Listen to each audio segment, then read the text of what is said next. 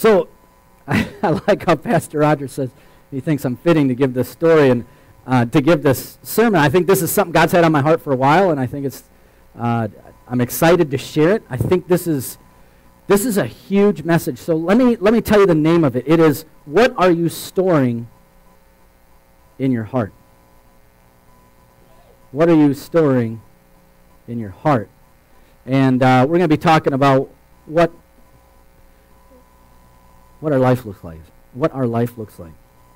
If you all have been here the last several weeks, you've heard Pastor John talking about acts of worship. Our worship in music this morning, right? That kind of worship, where we should be, that we should be centered, we should be with God. We know God has music worship. It's one of the most powerful things in the Bible that we can do actively with Him beyond praying. And and then the next week, a couple weeks later, he talked about the gifts of the Spirit, right? And they are for today, and they're active, and they're well. And God's got a different gift for everybody, right? So just because I have one gift doesn't mean everybody should have it, right? And so it's kind of like, I look at it this way, like it's cool to get a cool birthday present. Most birthday presents are bought. But it's not as cool if everybody in the same neighborhood had the exact same thing, right? So God knows that, and He knows how to keep us cherishing things. But what it all comes down to is, why is worship so important? Why are the gifts of the Spirit so important? It's obedience. And here's what's interesting about obedience. There's a difference between obligation and obedience. Okay? Thanks. Can I get an amen on that? So here's the thing is when we are obedient, it stemmed from love. Right? We can be in conformance, which we think looks a lot like obedience, right? And so conformance typically comes if I've got a whip and I'm beating you. Right? You'll do what I want, but it's because I'm making you conform. And that's why in marriage we always tell people, don't conform, don't compromise, resolve. Right? And so there's a big difference. And obligation comes from fulfilling the action despite our heart, right? And sometimes that's all we have is some obligation. But really what God wants is our obedience. And He wants it because it stems from love. All God wants is our love. He wants us, all of us, our love. And listen, this is what's so incredible. His love's here for us constantly. He loves you. And so all these things John talks about stems around the heart, right? The condition of the heart. And when we truly begin to understand the love God has for us, we begin to understand His mercy and His grace. And then we begin to understand what it means to love. And I know you guys have heard me say this probably a million times. You really don't know love unless you know Jesus. That's just the truth. We think we do. And that's why, it's hard not to get upset at the world, right, with some of the things that we see going on. But it's like I told someone, I said, listen, I can't hold non-Christians to my standards. I can't hold people to love the way I love if they don't know Jesus, right? And so all I can do is do what God asked me to do, and that's to love. And there's a lot with these gifts. Listen, these gifts that God's given us are things to not only build the body, but to bring the unbeliever in, to point them towards the cross. God's love is really all we need. Do you have the picture of the Bible? I'm going to show you guys something. Well, I'll show that one picture with the finger first, the finger one, yep. So, listen, this is how I think we understand love and obedience. That little speck. That's my, that's my, so, that's how much like when we look at God's love, that's how we view it. Like, yeah, that's love, right? We look at the things that God asks us asks of us as Christians, and we kind of look at it like a speck, right? Like, but here's the thing. There's an analogy here. That is a Bible. That is the whole Bible. That's called the Nano Bible. It's only 100 atoms thick. Yeah. So, it's the whole Bible. So think if we magnify that, you'd have the whole Bible. See, we often think we can grab the concepts of things, and we think, hey, I've got that covered. It's just this little topic. But as we dive in, we begin to learn more, right? And we begin to understand. And that's how God's love works. The more we love people, the more we love God, not works, love, the more he reveals his love to us. And the more we understand that, the more grace and mercy we give, the more we receive.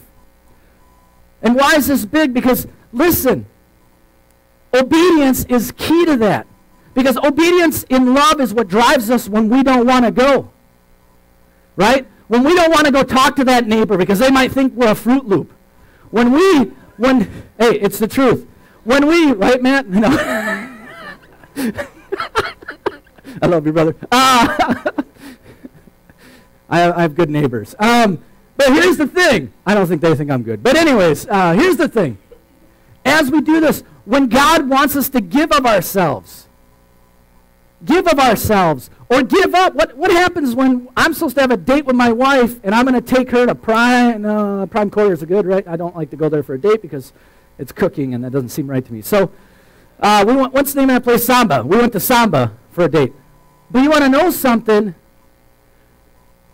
What happens if God told me as I'm going to Samba, give that man all your money for your date?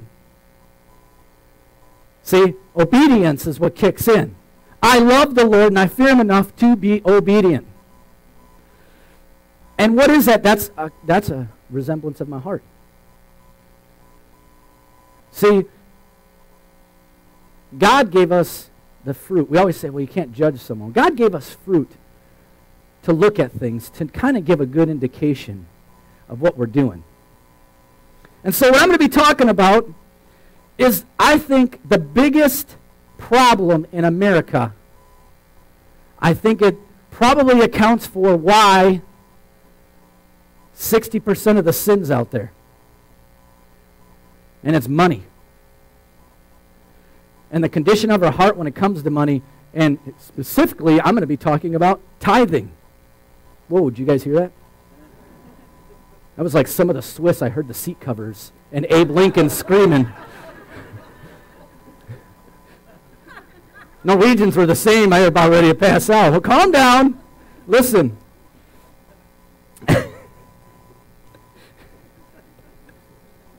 I don't know what made me say that. Yeah, it's a little switch from hell, that's for sure. No, anyways, listen, I'm not here to tell you how to spend your money. The truth is, it's not yours anyways. So, here's what I know. I'm going to back up a little bit. God treasures you. You know how I know that? You know how I know God treasures you? His Word. And you know, this sticks out, this kind of rang for me. Matthew 6:21, it says, "For where your treasure is, there your heart will be also." For where your treasure is, there also will be your heart. Okay? If we examined and audited God's life, well, it has no beginning end. If we audited God, and we looked at him, and I tried looking for his treasures, where has he put all his resources? He put all his resources on us. He treasures us. And so his heart is with us. His heart is pursuing us because all his resources, his only Son, his creation, all his efforts. We often think of God like he's like only dealing with us when we're awake.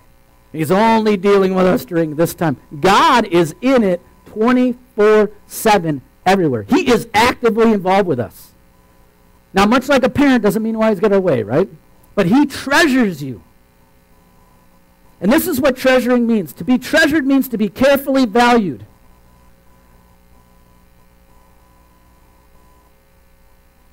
The question is, what do you treasure?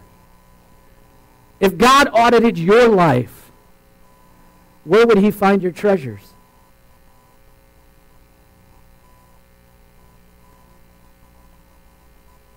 Where would we, in end, find your heart? Is it the pub down the street? Is it the season tickets at the Badgers? Is it work?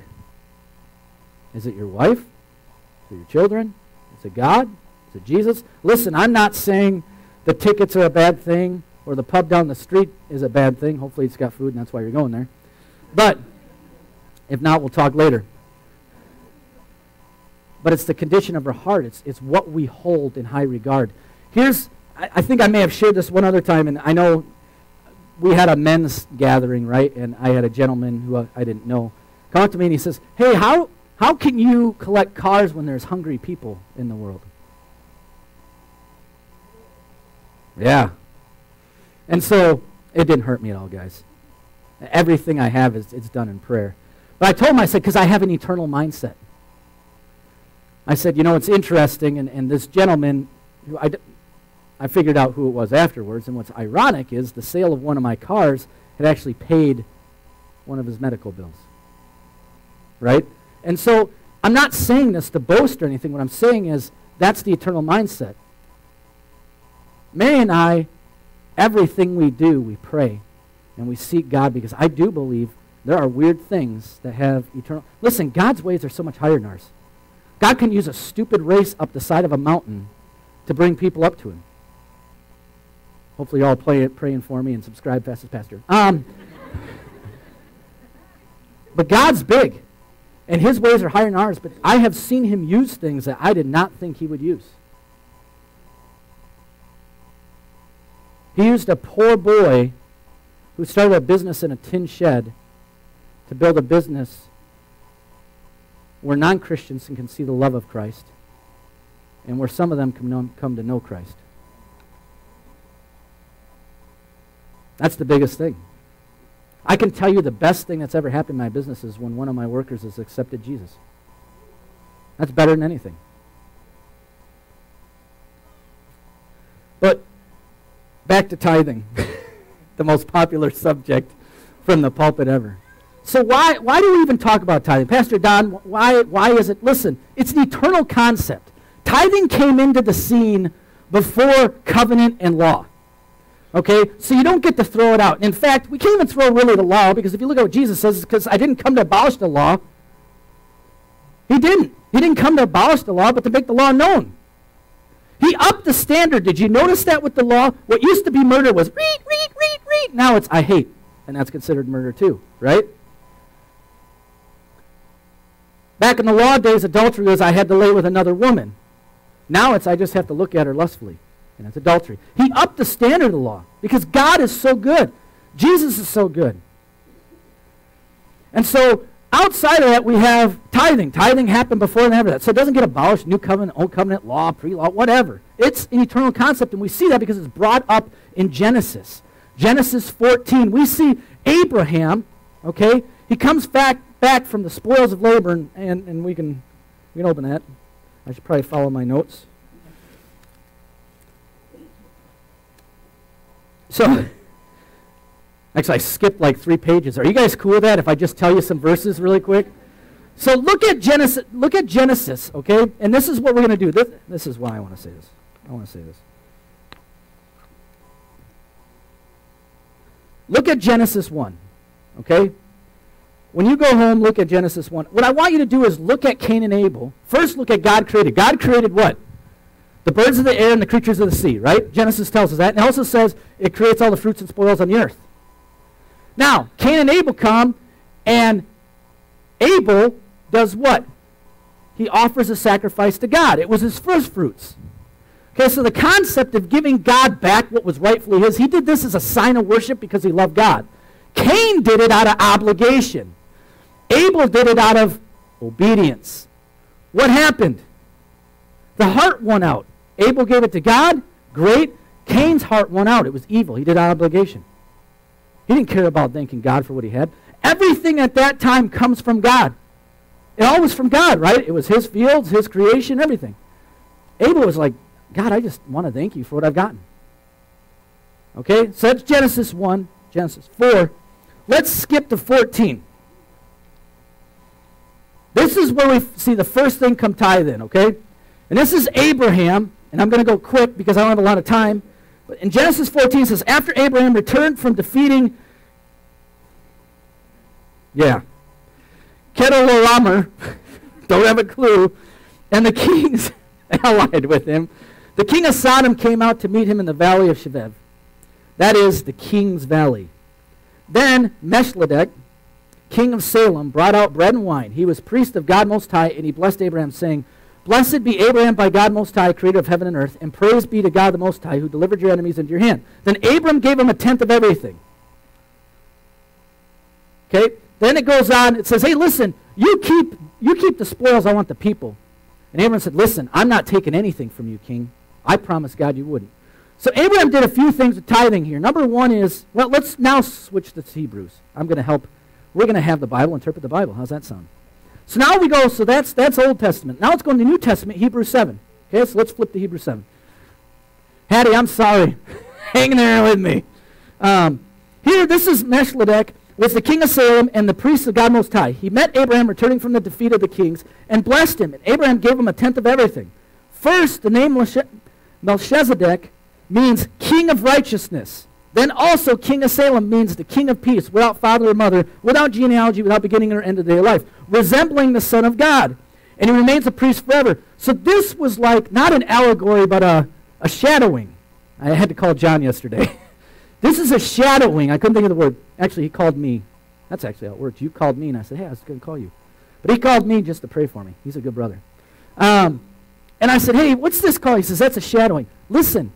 That was a shadowing of our relationship with God, with our relationship with Jesus Christ. Okay? And all it's saying is, listen, Abraham and what he did is a shadowing of what we are supposed to continue to do, and how much more so. Here they talk about it because how much more so are we supposed to do it? Because Jesus is greater than that king was. So that also sets the standard where, now, disclaimer, this is Don's belief. I believe a tenth is bare minimum. Because God's greater. If a minimum of tenth, if God's greater than that tenth, then there should be more than a tenth. Okay, and we'll talk about that a little bit about tithe and offering. We'll get to that in a minute. It's minimum. Okay?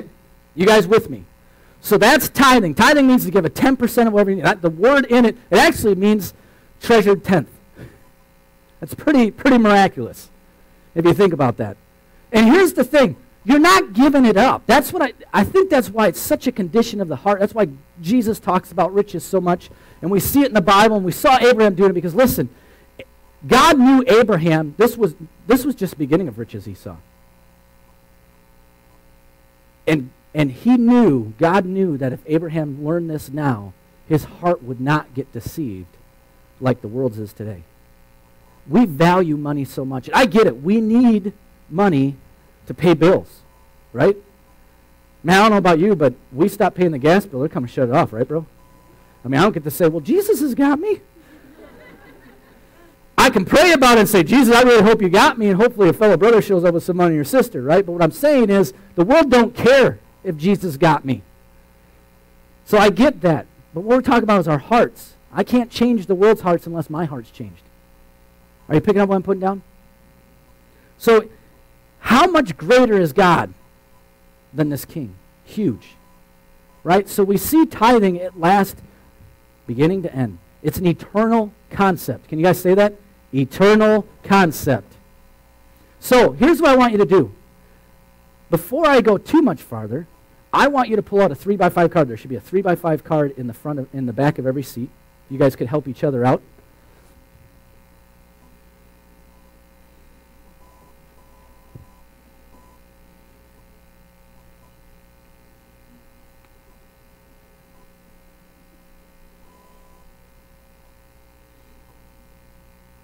Everybody good? Here's what I'd like you to do. I didn't ask Pastor, so I'm really hoping this is okay. But I did.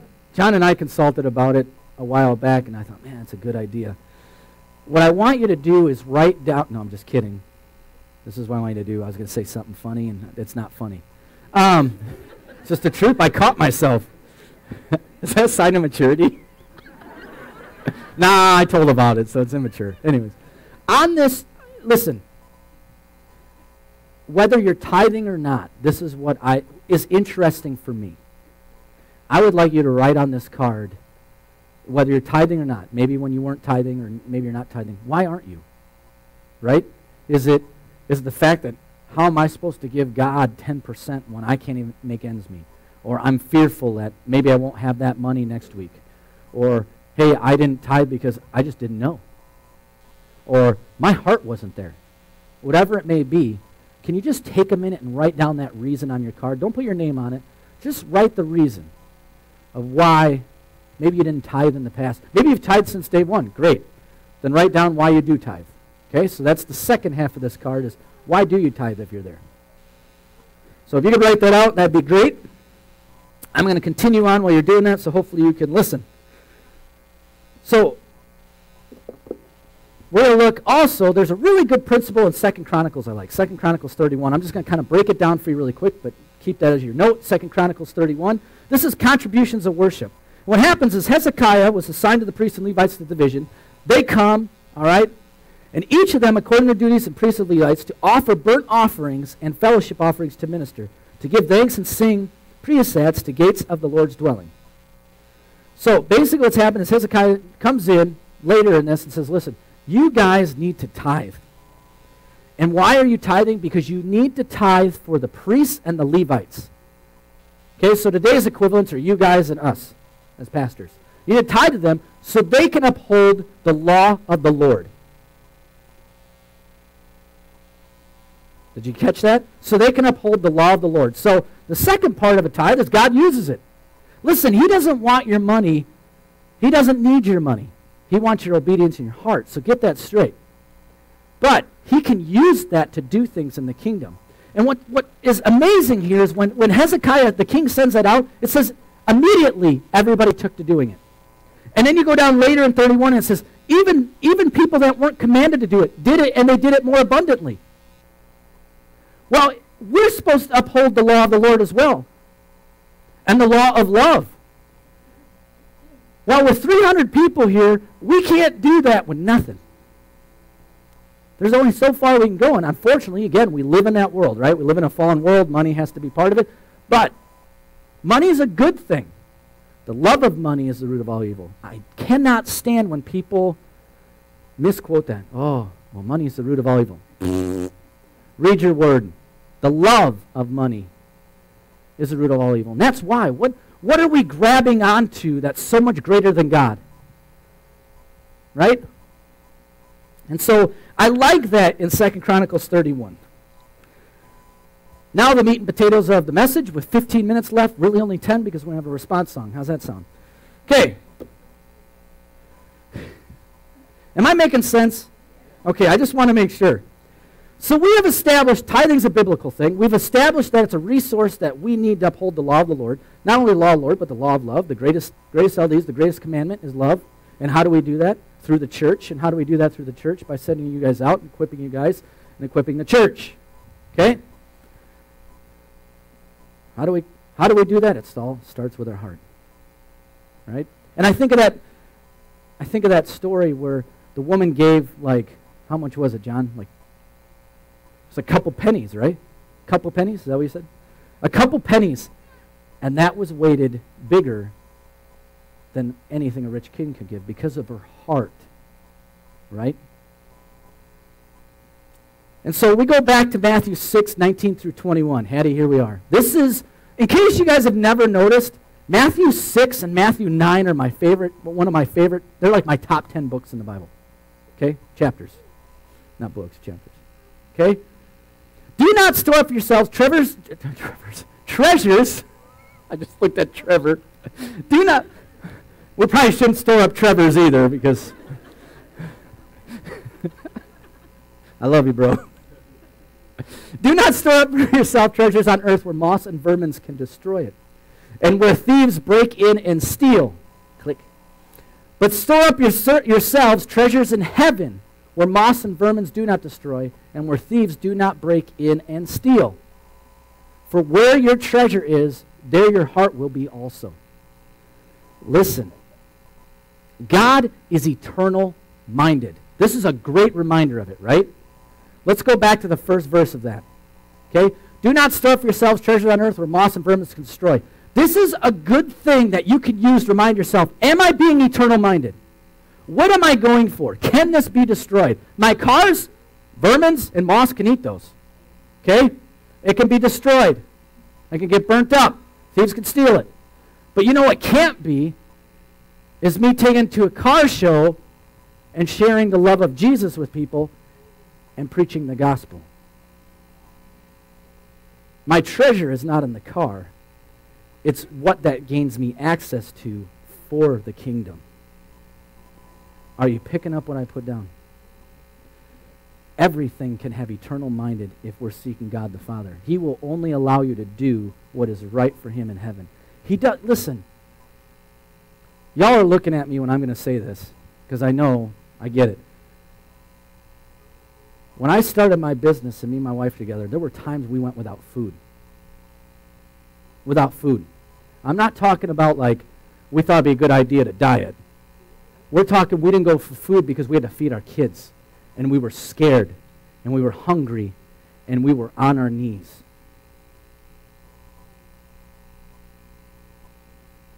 Listen, I know what it is to be in want and in need. And you know what's funny is, yes, I don't have to worry about that near as much. Still have to worry about it. Now it's just a big boom if things go wrong, and it's over really quickly. But the honest truth is, when I look back, God is eternal minded. And you want to know something? He always meets our needs. We look in the Bible and it says, look at the lilies of the field, how extravagant. And again, we're in 6, right? 6 is a great chapter. Read it. Go home and read it. Read it every day this week. It's a great reminder of the things that God will do for us. But we all got to admit this. I want to see a show of hands. How many of you have been more blessed by God meeting a need versus a want? Yeah. Amen, right? Because it's just funny, like, I'm a human, and I'll admit it. But when God meets a need, it's so much greater in my heart than him meeting a want. And so when I see him meeting the needs of others, people need Jesus. People need Jesus. I need to have the heart of Christ in me to bring forth the message of the gospel to them. That's just how it goes. So if we look at what is eternal minded, there's only a few things that we can take to heaven. One is our souls. The second is relationships with fellow believers. And thirdly is our treasures. When we do something in the kingdom in Jesus' name and there's a treasure in heaven, it's held for us. Even if we walk away and go to hell, that treasure's still there. Those are 3 things. That's it. Not money. Vermin, destroy, burn up, steal. Not our houses, not our cars, not our clothes. I always think of Pastor Roger's story where they laid their clothes out and made it look like the rapture came back every time Anyhow, great trick. Not all, yeah. Oh, that's good to know. Kept your underwear on. But we were warned from Christ not to store up things here on earth, but to store up the things that are in heaven. And the things that are in heaven are God's works, those things that we can receive the treasures of heaven for. I look at Pastor John and Pastor Roger and Pastor Kent, and I often tell them, when you're in heaven and you're sitting in your mansion and you open the door and all the treasures run out the front door, come visit me at my shack. But I'm trying. But we are blessed to have men of God. And what I want to see for you guys is an eternity that we all live on the same street, lined with treasures, because we're doing what God called us to do, and we're bringing people to Christ, leading them to Christ for eternal salvation. So let's get back to tithing and the heart. It's all God's. Now, I didn't always tithe. I had a gentleman by the name of Chris Bauer who taught me a hard lesson in tithing.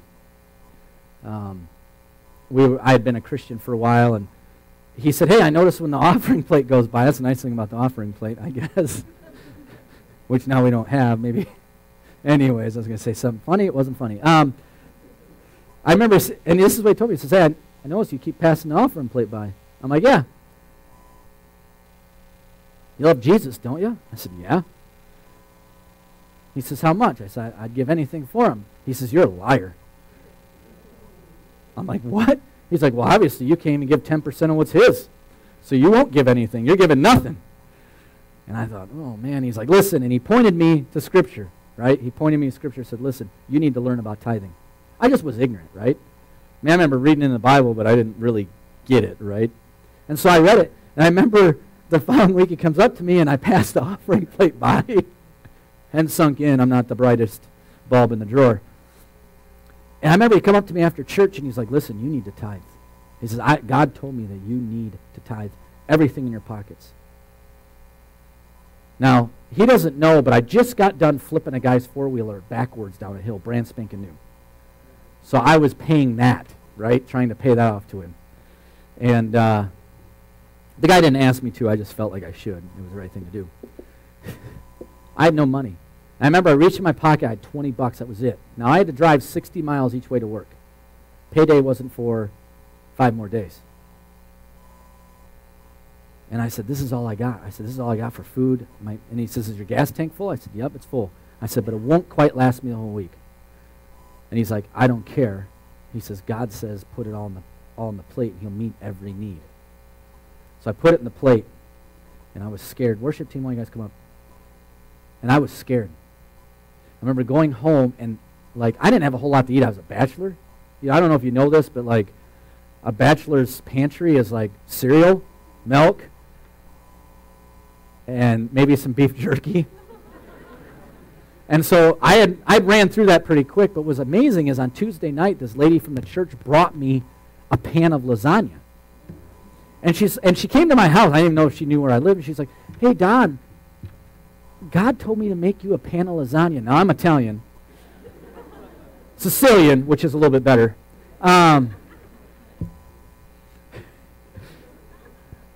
You want to speak to my heart? Feed me. All right?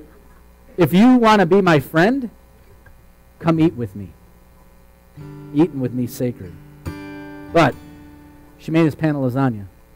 And every step of the way, I was able to eat that lasagna every day the rest of the week, right?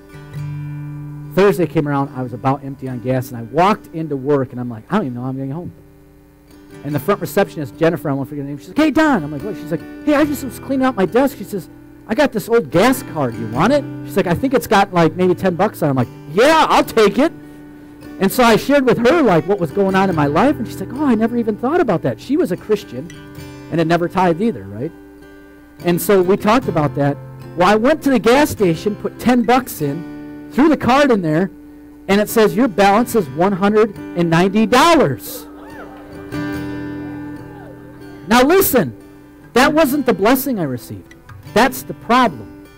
This world has taught us that if I put money in, give God back what is rightfully his, if I give back that 10%, that somehow I'm going to be blessed with money.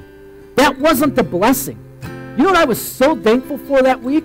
Was the fact that this lady from church who barely knew me went out of her way to listen to God, obedient to God, made me lasagna, Sicilian, and that I got to share with a lady at work about tithing, who obviously God was working on her as well. And that's all I could think about on my way home on Friday night, with tears running out of my eyes saying, God, what have I held? And I know I shared a story with you guys.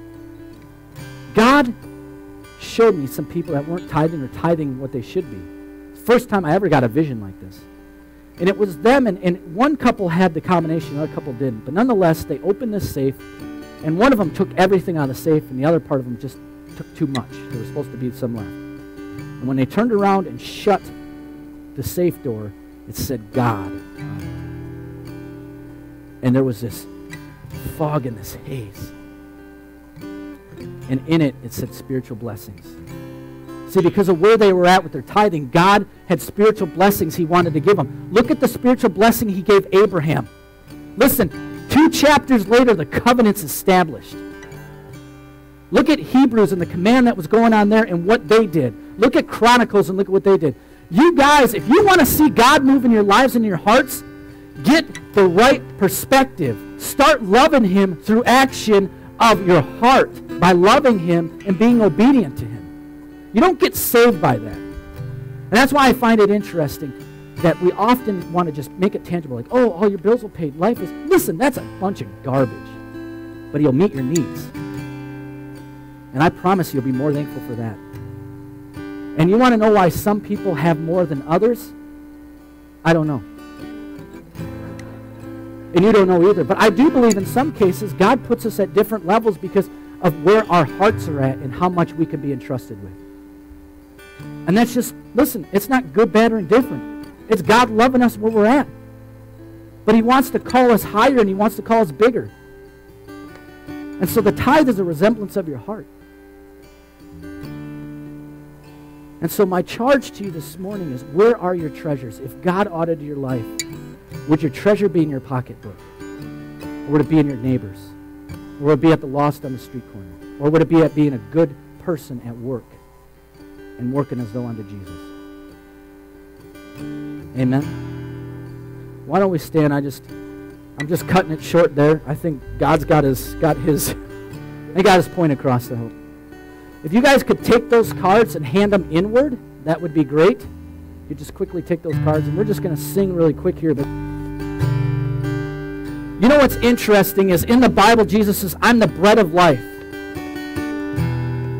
It's funny he's compared to that because here's the thing about God. With the bread of life, you have to take these ingredients and you have to meld them together. So you take these ingredients, we mix them together, right? We take all these different attributes, yeast and flour and egg and everything else, right? Ushers, if you come around, pick them up and then collect them for me. That'd be great. And then we take this dough, and what do? We beat it, right? And we press it, and we roll it out, and then we form it into the loaf that we want it to be. And then we put it in a pan and we let it sit. And we let the yeast work up. And then when the yeast becomes dead, we fire it, baking it. And then after we bake it, it comes out of the oven, and guess what? It gives life to people. It feeds them. Man, that's what Jesus did for you. That's what Jesus wants to do. That's why they say give until it hurts. Because God wants to press you. He's given you ingredients. He's made every single one of you the way you are, perfectly. He doesn't want to change who you are. He wants to show you who he made you to be. And so sometimes that comes with pressing and being rolled out and being shaped, and that's not fun. And then we're put in that pan, and sometimes we let this sit, and God's like, just listen, just grow here in this. And then when it comes times of firing, we don't get burnt, we don't get useless, we become useful and are able to give people life through Jesus Christ, through our ministry of our testimony.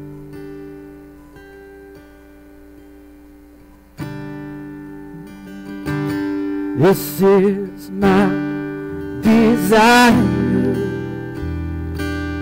to honor you. Just put your heart out. Lord, with all my heart, worship you.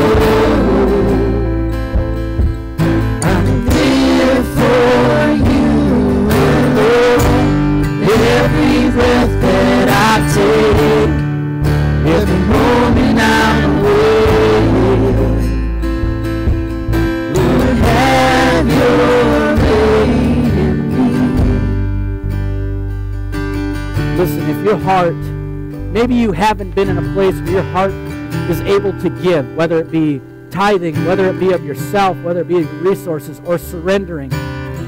God is here. And he wants to call you in. And if you don't know him, please grab one of us pastors. But he died for you, sinless, raising 3 days later to defeat our death, overcoming it all, so that we may know life and more abundantly. Listen, there's no amount of work. It don't matter how much you put in an offering plate. If you don't know Jesus, it does you no good. It's useless. So my charge to you guys as your pastor, one of your pastors, is love him. Get right in your heart. Spend this week, read chapter 6 of Matthew. God has so much for us, and he loves you. Let's pray. Lord God, we just thank you for who you are. God, that you are the pursuer of our hearts. God, I pray that may you work in my heart. May you work in each one of our hearts to the degree in which we understand what Paul says, when I considered it all rubbish compared to the glory of you, God, to the purpose of the cross. God, may we be a church that is known for its giving heart, for its obedient heart, for its lovely heart, in the name of Jesus. May tomorrow morning, may we look like we do right now. And Tuesday, and Wednesday, and Thursday, and Friday, and Saturday, the image of you being poured into. In your precious and mighty name. Everybody said, amen. God bless you guys. Sorry I ran late. We love you. God loves you.